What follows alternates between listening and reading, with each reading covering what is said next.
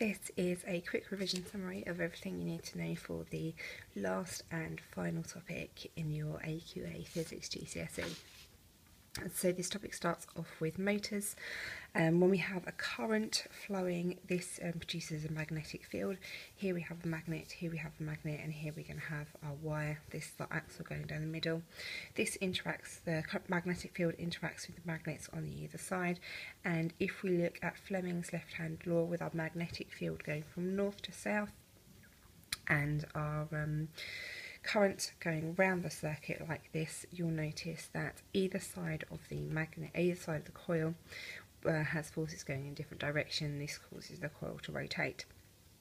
So the current flows, magnetic field is created around the coil, this interacts with the magnet, and the speed depends on the current and the strength of the magnetic field.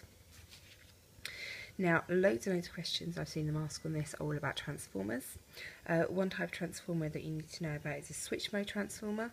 These are very efficient and they charge your phone or your iPad, and when they're not plugged in, they're very low power use, and they're between 50 and 200 kilohertz.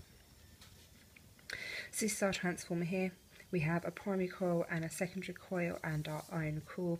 We have an AC current in here, and then an induced potential difference over here, and an induced magnetic field.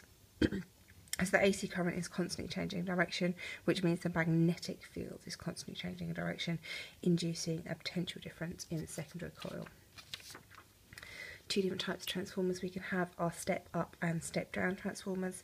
So a step up transformer is going to have more coils on the secondary coil, and a step down is going to have less coils on the secondary coil.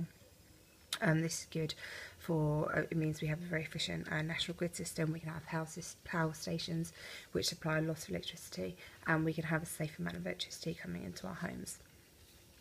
So there are two equations you need to know for this. That's the potential difference across the primary coil times the current in the primary coil is equal to potential difference in the secondary coil times the current in the secondary coil. Plug your numbers into the equation, work it out, and don't forget to add your units on the end. The second equation that we can use is potential difference in the primary coil divided by potential difference in the secondary coil is equal to potential difference in the primary coil divided by potential difference in the secondary coil is equal to the number of turns in the primary coil divided by the number of turns in the secondary coil. So again, plug our numbers in and don't forget to give our units.